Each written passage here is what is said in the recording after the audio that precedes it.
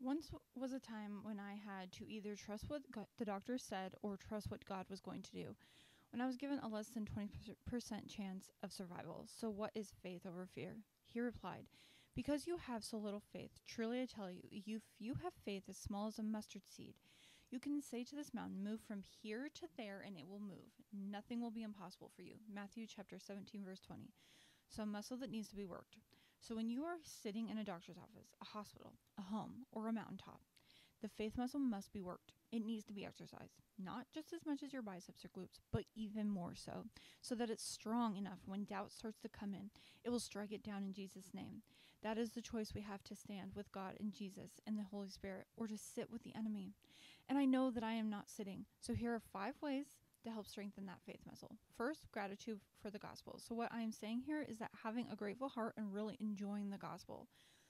Every piece of scripture really, but especially the gospel. In these especially, you will find our Savior Jesus talking and overcoming fear with his faith. What better example? Gratitude in general really starts to shift our mindset, and God's breathed words will help you. Even writing a few down in your notes in your phone and having them for later will help to reference and help ups and downs strengthen that faith muscle. 2, surrounding yourself with a community of faith. Now, this will look different for everyone. It doesn't necessarily mean that when we're all conjured in a huddled group and play monkey in the middle. It could mean playing your favorite faith station on the radio and being a part of that community with the included apps. It could be a part of a local church. It could be groups. It could be this church right here on YouTube. It doesn't have to be 7 days a week with others. It's what God wants with your journey, not what others say.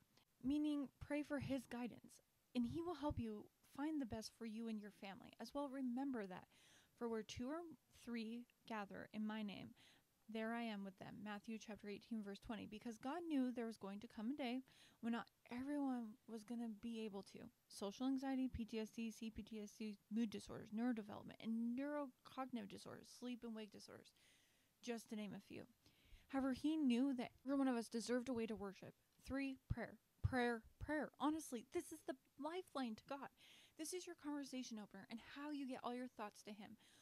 When we pray every day and make it a habit, it not just helps our relationship with him, it helps our feeble human minds to understand that we can trust the very God that has done and performed miracles. However, if you're not talking to him and strengthening it, kind of the same thing about working out. If you're not putting in the working your biceps or your glutes, and you won't see the results. So pray through it, over it, under it, sideways, backwards if need be.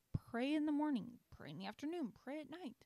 4, scripture. Writing down on a note card or in the notes of your phone to reference back to later is a great and fast way to have scripture handy.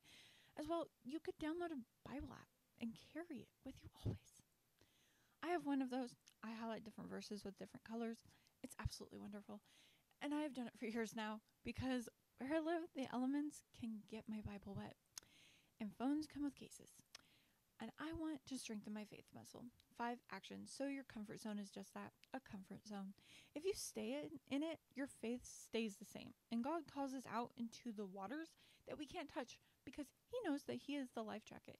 He isn't worried. You are. So in order for your faith muscle to grow is action that needs to happen. Same thing back to that bicep and glutes. In order for them to grow, you have to work them, the action. And growing muscle can be very painful and scary at times. However, once the faith muscle starts getting bigger, you'll get that confidence in God, shifting your mindset and trust the faith and putting your trust fully into God, knowing that Jesus has your back. So don't let humans tell you what or where to put your faith. Remember that with God, even a little faith can move a mountain. We went over 5 ways to help you grow that faith muscle, and so work it. So subscribe, hit the bell, and come back, brothers and sisters, for more motivational content at J.A.M.M.